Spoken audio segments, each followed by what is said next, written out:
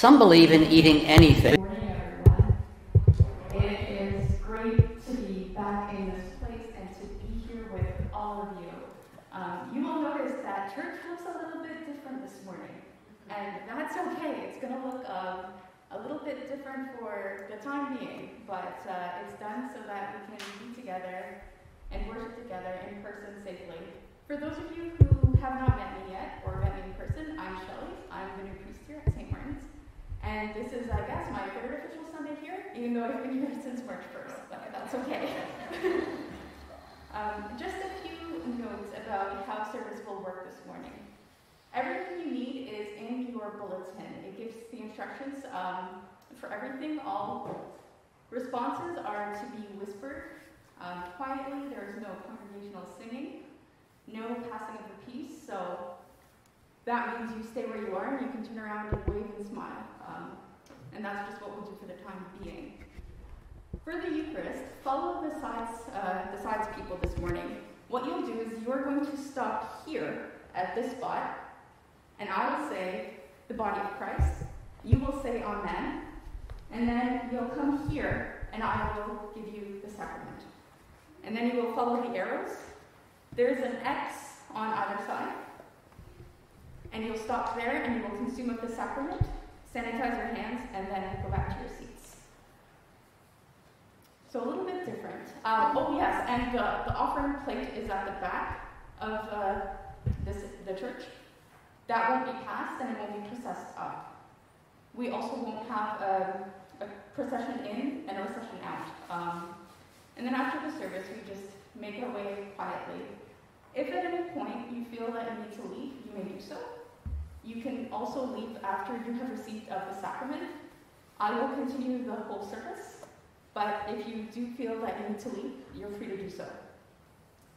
Let's take a moment and gather together quietly and prepare our hearts for worship. A new commandment I give to you, that you love one another as I have loved you. Stand as you are comfortable for our opening hymn.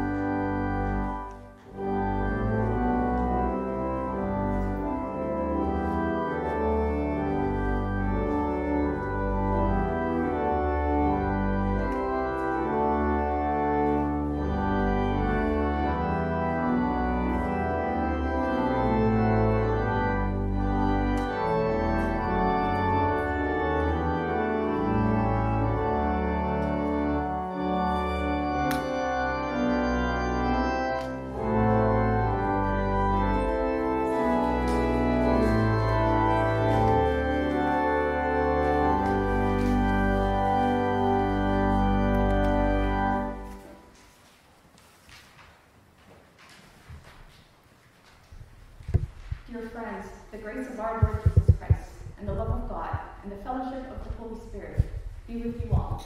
And also with you.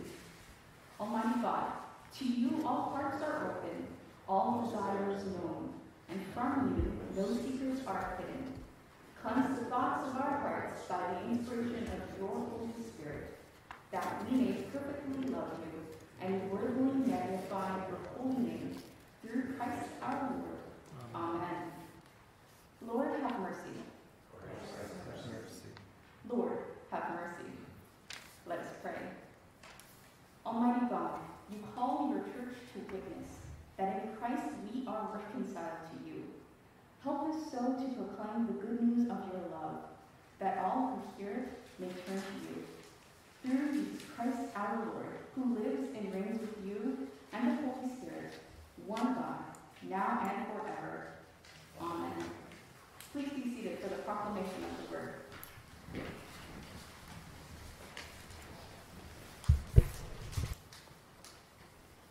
A reading from the letter of Paul to the Romans. Welcome those who are weak in faith, but not for the purpose of quarreling over opinions. Some believe in eating anything, while the weak eat only vegetables. Those who eat must not despise those who abstain, and those who abstain must not pass judgment on those who eat, for God has welcomed them. Who are you to pass judgment on servants of another? It is before their own Lord that they stand or fall. And they will be upheld, for the Lord is able to make them stand.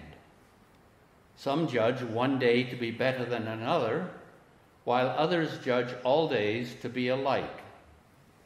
Let all be fully convinced in their own minds. Those who observe the day, observe it in honor of the Lord. Also those who eat in honor of the Lord, since they give thanks to God, while those who abstain in honor of the Lord and give thanks to God. We do not live to ourselves, and we do not die to ourselves. If we live to the Lord, and if we die to the Lord. So then, whether we live or whether we die, we are the Lord's. For to this end Christ died and lived again, so that he might be Lord of both the dead and the living. Why do you pass judgment on your brother or sister? Or you, why do you despise your brother or sister? For we will all stand before the judgment seat of God. For it is written, "As I live, says the Lord, every knee shall bow to me, and every tongue shall give praise to God." So then, each of us will be accountable to God. The word of the Lord.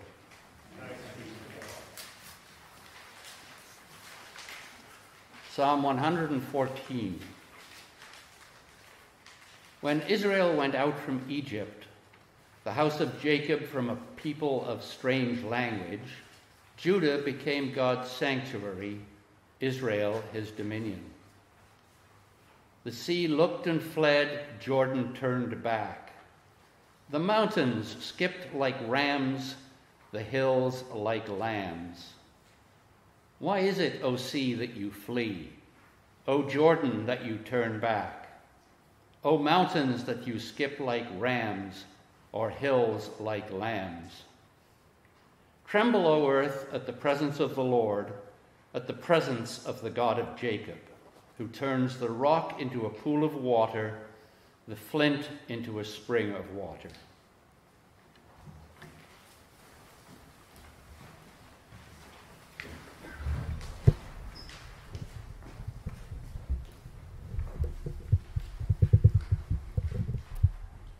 The Lord be with you. And also with you. The Holy Gospel of our Lord Jesus Christ, according to St. Matthew. Glory to you, Lord Jesus Christ. Then Peter came and said to Jesus, "Lord, if another member of the church sins against me, how often should I forgive? As many as 7 times?" Jesus said to him, "Not 7 times, but I tell you, 77 times. For this reason, the kingdom of heaven may be compared to a king who wished to settle accounts with his slaves. When he began the reckoning, one who owed him 10,000 talents was brought to him, and, as he could not pay, his lord ordered him to be sold, together with his wife and children and all his possessions, and the payment to be made. So the slave fell on his knees before him, saying, 'Have patience with me, and I will pay you everything.' And out of pity for him, the lord of that slave released him and forgave him the debt. But that same slave, as he went out, came upon one of his fellow slaves who owed him 100 denarii, and seizing him by the throat, he said, 'Pay what you owe.' Then his fellow slave fell down and pleaded with him, 'Have patience with me, I will pay you.' But he refused, and he went and threw him into prison until he could pay the debt. When his fellow slaves saw what had happened, they were greatly distressed, And they went and reported to their lord all that had taken place. Then his lord summoned him and said to him, "You wicked slave, I forgave you all that debt because you pleaded with me. Should you not have had mercy on your fellow slave, as I had mercy on you?" And in his anger, his lord handed him over to be tortured until he could pay his entire debt. So my heavenly Father will also do to every one of you if you do not forgive your brother or sister from your heart. The Gospel of Christ. Praise to you, Lord Jesus Christ.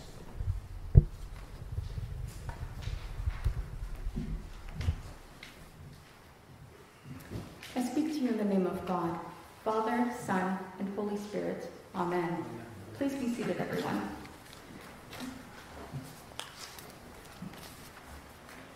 It has been such a long time since we were able to welcome each other in this place. And it seems like a lifetime ago when you first welcomed me to St. Martin's, even though it was only 6 short months ago. So much has happened in our world. And yet, there have been many ways in which we have seen goodness and hospitality in action. Our Silver Linings newsletter has been a way of showing us the goodness and kindness that exists in our world. It has sparked so much joy for so many of us, myself included, and I am so grateful for all the work that went into this publication. I think about how we have had to change the ways we show welcome towards others. Gone are the traditional methods which we have greeted each other and interacted with each other. Instead, we have come to rely on alternate actions such as peace signs, words, and on technology and other gestures to convey our sentiments. I have friends who have picked up calligraphy in order to send handwritten notes to one another and mail them out so that people can stay connected. Eating with others in front of video conferencing applications seems much more familiar to us than it ever has before. We've celebrated milestones virtually more as a rule than a rare exception used when family or friends are scattered globally. Meeting virtually for church has become a way to remain connected to God and to each other, and this will continue. We have adapted and adjusted, and we will continue to do so as needed. It is fitting that our epistle reading today focuses on unity and hospitality, and what that looks like when there are different viewpoints and understandings. We continue with our letter to the Romans this week, and the Apostle Paul is urging the community to focus on their similarities rather than their differences. You see, the church in Rome was unique in significant ways. Rome was, of course, considered the epicenter of Roman society and Western civilization at the time. And it had a variety of people of all different backgrounds and different social statuses. The early churches in Rome reflected that diversity, so there were many different views and understandings, especially with understanding the best way to follow and understanding the scriptures and teachers of Jesus. Indeed, the Apostle Paul is telling the church in Rome that despite the many differences that exist within their worldview, they needed to use understanding and compassion when relating to each other. The Apostle Paul points out that it is important to welcome those who may not see things the way that we do. The example he uses has to do with food. Food rules in the ancient world were very specific and varied depending on a person's cultural background and circumstance. Since ancient Rome was a melting pot of cultures, there were many different viewpoints and beliefs. And even though people were now united under the banner of being a Christian, they came with their own beliefs and understandings when it came to food, both regarding its preparation and consumption. Some abstained from meat, others ate all types of food. But the Apostle Paul wanted people to know that despite their differences, they were welcome at God's own table. God welcomes all people, and as followers of Jesus, we are called to welcome others the way that we are welcomed. The Apostle Paul is telling people not to judge others because under God, we are one and united. And even though there were cultural and personal differences, we are called to treat others with understanding.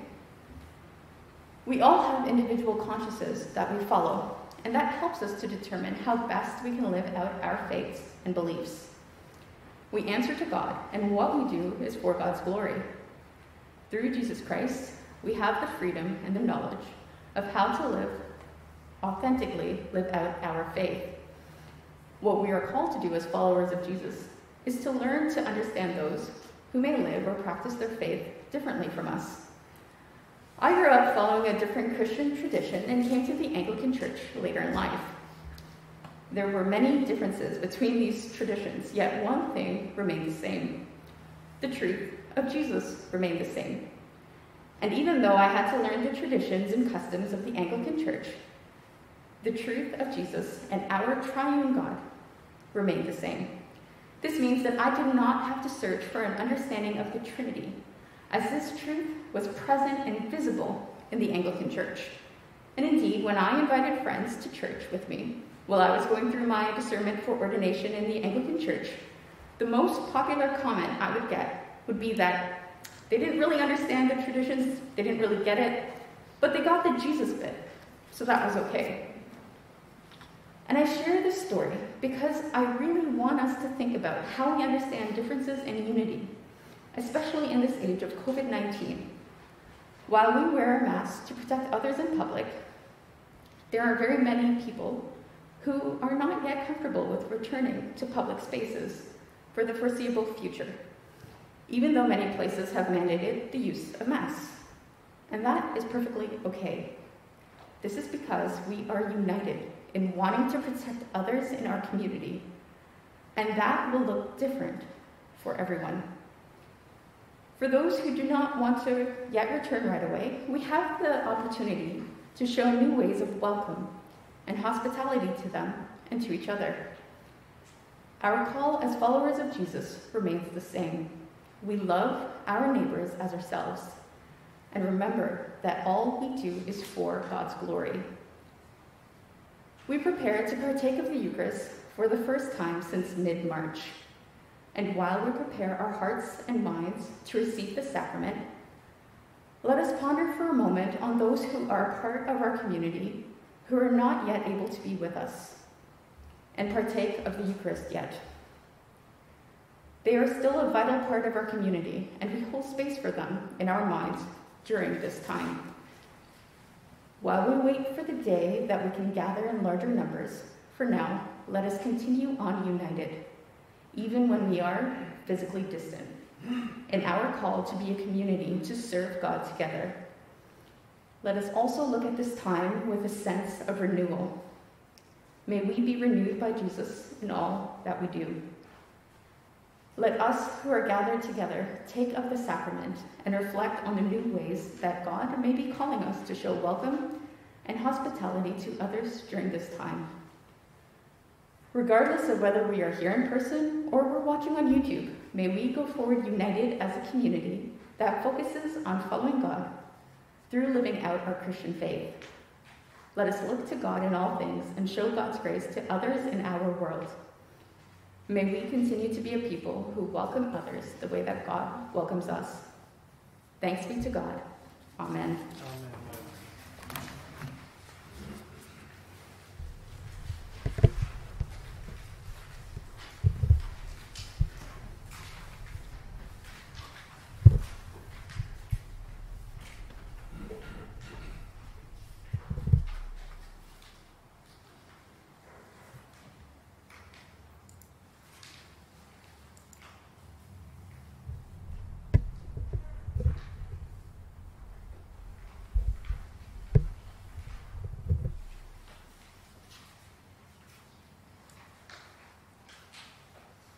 Standing as you are comfortable,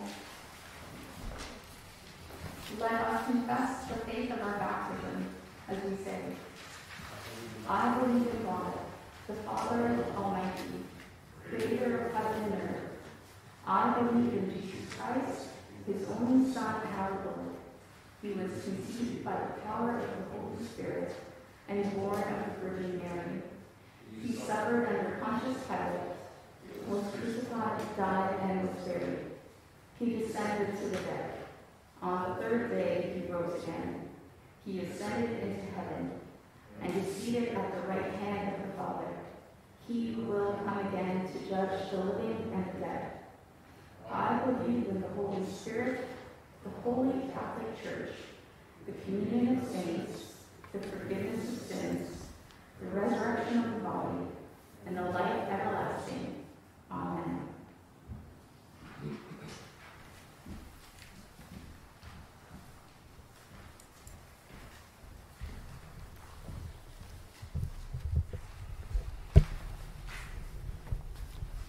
Let us pray.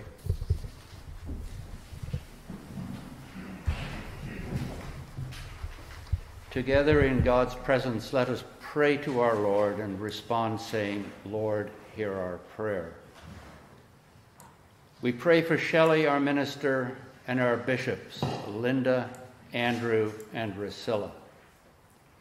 We ask for your blessing, Lord, on all members of our parish family, and in the week ahead, particularly the families of Mary Mann, Wilf and Diane Marshall, Felicity Martin, Ed and Marlene Matthews, and Rob, Tammy, Callie, and Caitlin Mackay. For all, we pray to you, Lord. Lord, hear our prayer. For all who are affected by COVID-19, for healthcare and frontline workers, for all who are affected by the wildfires on the U.S. West Coast, we pray to you, Lord. Lord, hear our prayer. For your blessing on those in need, particularly Larice DaCosta, Reed, and Rosie Feasby, as well as those we carry in our hearts, we pray to you, Lord. For a blessing on those who are celebrating birthdays, including Tammy Mackay, and those who are celebrating anniversaries, including John and Barbara Todhunter, we pray to you, Lord. On the anniversary of her death, we remember Rita Clyde, and that the departed may enjoy eternal peace, we pray to you, Lord. All these are prayers we ask in Jesus' name. Amen.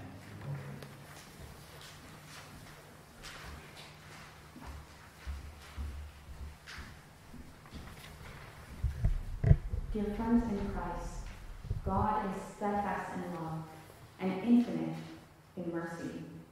He welcomes sinners and invites them to his table. Let us confess our sins, confident in God's forgiveness.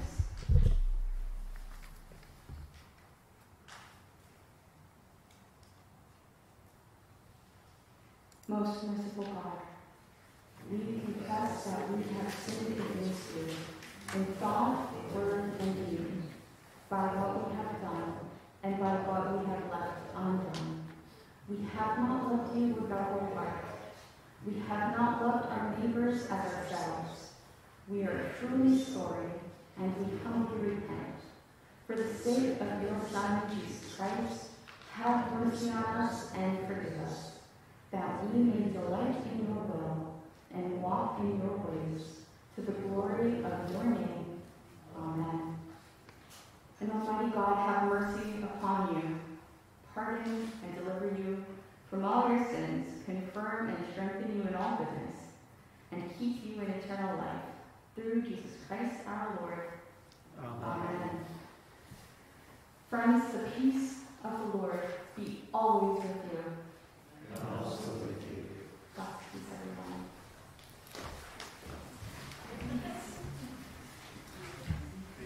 Thanks.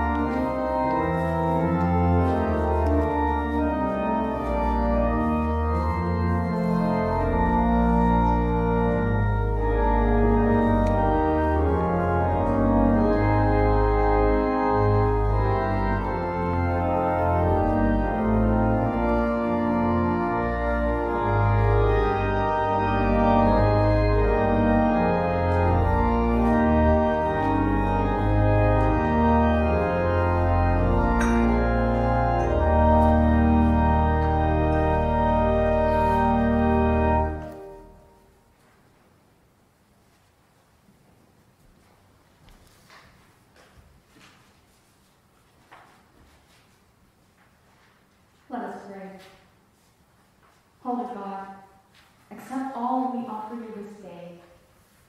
May we who are reconciled at this table bring wholeness to our broken world. We ask this in the name of Jesus Christ the Lord. Amen. The Lord be with you. And also with you. Lift up your hearts. We lift them to the Lord. Let us give thanks to the Lord our God. It is right to give our thanks and praise. Holy God, you alone are holy. You alone our God. The universe declares your praise.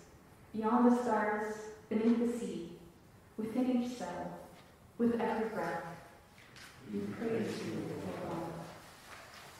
Generations bless your faithfulness through the water, by night and day, across the wilderness, out of exile, into the future.